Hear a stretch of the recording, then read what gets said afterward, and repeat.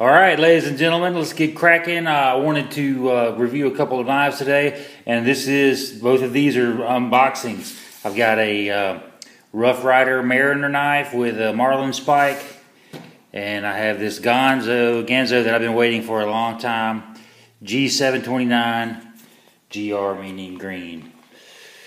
So let's get going. My name is Uncle Don. This is Kingfisher Outdoors. If you find these videos helpful, please like, subscribe, and comment. Tell me what kind of knives you like. Maybe figure out the kind of knives that that you would want me to do some review on, or any of the other stuff too. You can check out some of my other videos. They're pretty wide range of things. All right, so the first one I'm opening here is this Rough Ryder Mariner knife, and I've been really wanting this for a long time. I was in the Navy in my younger days, and the job I had in the Navy was not a job that used this knife. But all the bosun's mate either had a knife with a Marlin spike on it, or they had a Marlin spike, attached to their belt or something like that with a monkey fist knot, which was cool. And those guys, they just did really cool. If you like Navy stuff, I was more electronics, radio, that type of stuff. Those guys were real seamen as far as, throwing lines and taking care of the ship and knowing nautical stuff. Anyway, so here it is. This is the Rough Ryder Mariner. I think it's a Mariner. I know that's correct. Let's just get a look at that again. RR576. Kind of like that R.R. Tolkien wrote all them Lord of the Flies movies. Okay, so we have a standard sheep's foot blade. Good work. This is a good looking working blade, and I guess they call that a fingernail thing. Anyway, I've really been looking forward to this. I love the anchor. I mean, I just love the anchor, and it is, I believe they call this slip joint or friction folder or something like that. This here looks like it is for some sort of locking type of deal, but it's mostly ineffective when it comes to that, because I've got this open and it closes without doing that. I open the Marlin spike, it opens without doing that. For those of you that don't know what this Marlin spike is for, this is when you're trying to untie knots. So for all the fathers out there, this kind of stuff comes in handy when your kid brings you a knot that needs untying, or kite stringing, or something like that, or something really hard that needs untying. And but the Marlin spike itself is very smooth feeling. It's got looks like maybe stainless. I didn't get the steel on this. This is a fairly cheap knife. I want to say it was $14.95 off of eBay. I mean, off of Amazon.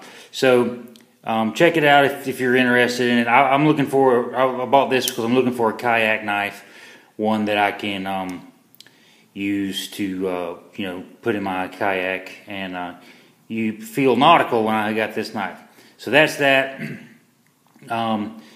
You can just I'll just give you a quick little run through on it. All right. That's that. Now the other knife that I wanted to just do a quick unboxing of is, I've been waiting on this thing for over a month. I bought it off of eBay. It's the Ganzo copy of a Spyderco. I'm not sure which Spyderco it's the copy of. I'm kind of hoping it's kind of like the paramilitary too. If any of you guys know that, you can tell me. Okay. So far, so good. One of the things I was worried about getting this knife, well, there's two things that I'm wondering about, whether or not I like it. One is this G-lock. I've got several Ganzos with this axis lock, copy axis lock from the Benchmade. They call it the G-lock, and I'm not a big fan of it. I've never had a Benchmade, and so maybe their axis locks are stiff like this, but it doesn't really. Let's try. Okay. Let's try. Or maybe it needs to be loosened up. All right. Here it is.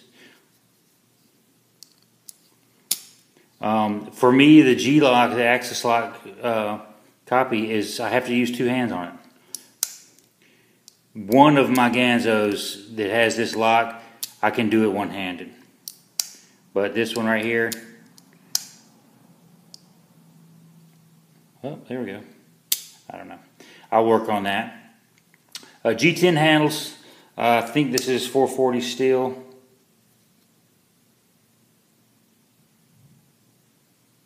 Yeah, 440C. My first impressions are okay. The handle feels pretty decent. I'm not so sure about this blade shape, and I know people will disagree with me because there's just a huge following of all those Spyderco knives. Maybe if I had a Spyderco, or if I ever held one, I would just totally change my mind on it. This thumb hole here is a little bit sharp. It's a little bit scrapey, which is might be an issue. I want to say the price on this, I'll put the link in the description, but the price on this I believe was $17.99, maybe more. But just check it out if you're interested.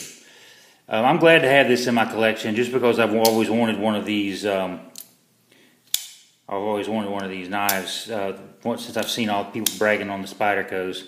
Maybe one day I'll save up some money or sell some of these Ganzos and get a Spyderco pair of 3 or pair of 2. Pair of 2 is the one that looks the best to me. But again, you guys know more about that than me, because I can't hardly spend too much money on a knife like that. This definitely goes into the everyday carry category, and it feels good and sharp. Let's see here. I don't really have any paper. Anyway, I just wanted to unbox these 2 things and let you guys take a look at it. Let's do a alignment here. Centering. It looks pretty good.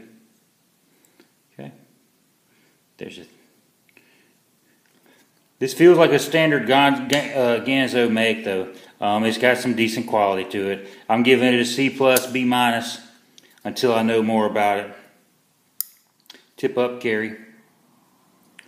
Maybe I'll do a review on it later, or give it out. I got several knives right now that I've given out to people for reviewing, and then I'll get back with you once they turn it in. They're going to carry them on trips with them or at work, and then we will be checking them out.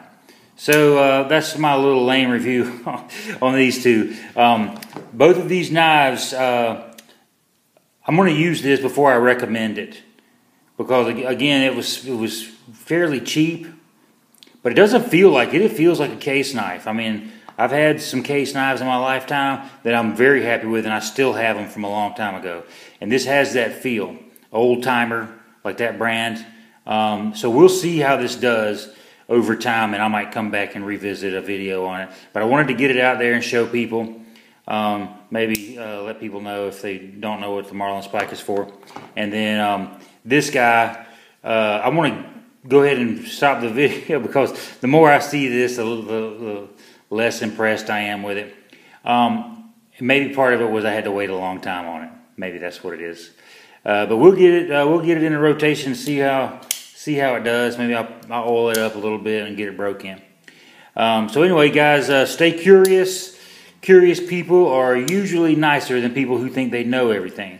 By the way, I did not give you my caveat about knives. I know I've seen people comment on people's knife videos when the guy doing the video doesn't know a lot about knives. And I do know some things about knives from using them my whole life. But as far as a lot of the vocab and types of steel and things like that, I don't really know everything there is to know about that. So I'm still learning on the knife collecting game. But we'll see about this. It feels kind of light. I'll carry this in my pocket and see how it goes. Maybe use it outside working a few times. See if I like this blade shape and this chimping. Anyway, have a good one, guys, and stay curious.